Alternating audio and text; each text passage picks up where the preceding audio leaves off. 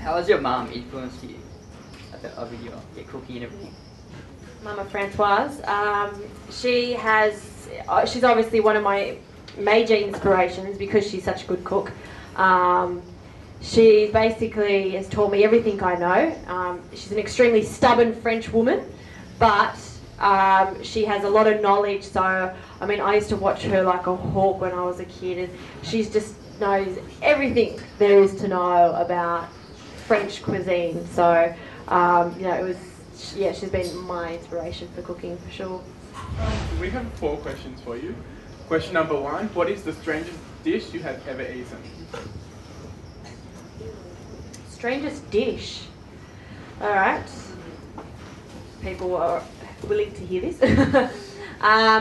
The strangest dish is tête de veau. Does anyone know that? Of course. Tête de veau, which is veal's head. It sounds strange. It's actually not that bad, okay? Because once you take it all off and it's rolled and you roll some herbs and things, it's quite nice. But the sound of it sounds. So when I first tasted, I was like, "Oh, this is horrible. What's my uncle giving me here? It's disgusting." But it tasted nice. But it was just the actual thinking about if that's a veal's head, I'm not going to eat the veal's head. But once it was on the table, it wasn't too bad. So I think that was one of the worst ideas. Everything. I'm one of those people that I'm happy to try anything. Put a good sauce on it, and I'm going to be happy. To be honest. No, I'm joking. I haven't tasted snake. Maybe I should try that and see what that is. If you could make any signature dish, like what would your style be and why for a signature dish? A signature dish? Where do we start? I like so many things. For me, it's taking traditional French food, because everything French food is all about that and sauces, and sort of lightening it up. And I don't have a signature dish at the moment. I mean, the last thing I did a beautiful marron dish with a fish mousse and a Pernod sauce. So sort of put that together, and I took all those different ideas. So I guess I can call that my little signature dish at the moment.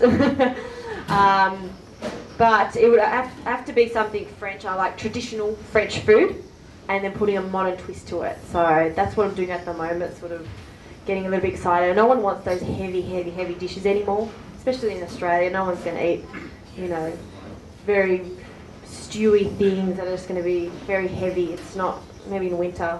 So for me, it's taking that and making it a little bit more modern. That's what I'm really excited about now to make. How much makeup was put on the contestants? Makeup? Yeah, were they just in between takes? Where did people come out and put makeup on? Any of the contestants? That one's really easy to answer. No makeup. We put our makeup on in the morning if we chose to. Some people didn't. Some people did. And that was it. And then the rest of the time is cooking. So maybe it was the lighting. There's a lot of lighting around to make you look, pimple would be there and then it'd be gone on the television. So I think that was the lighting. We didn't have any makeup artists. I think there was one makeup artist. She was lovely, and she did Matt, she did George, she did Gary, and patted their sweat on their head. And she did Sarah Wilson. And for us, we had to just do whatever we wanted to do. So yeah, they asked us sometimes to maybe put a little bit of makeup on. But no makeup. I think it's all about the cooking, not what you look like, to be honest. Well, it's true. Yeah, so no makeup.